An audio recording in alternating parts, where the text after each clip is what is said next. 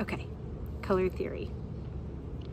This exercise just gets you more physical inside of your world, especially if you are at home.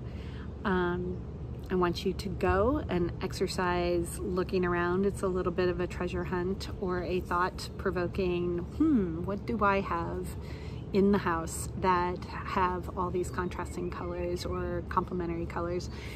Do the assignment, take a look. I really talk about primary colors, which is the colors that cannot be made. We don't know why, but red, yellow, and blue, you can't mix a color and make those. So they are called primary colors, and when you mix them together, they make secondary colors. And then when you mix the secondary color with a primary color, you get what's called a tertiary color.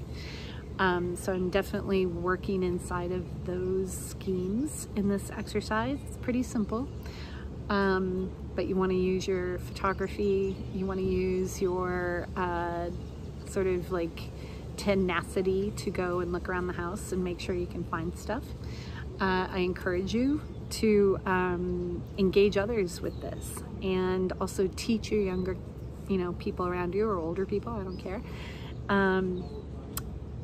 Yeah, and then it goes into the executive functions of doing more work on the computer.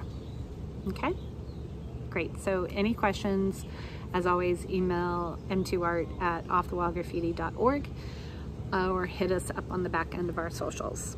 Thanks.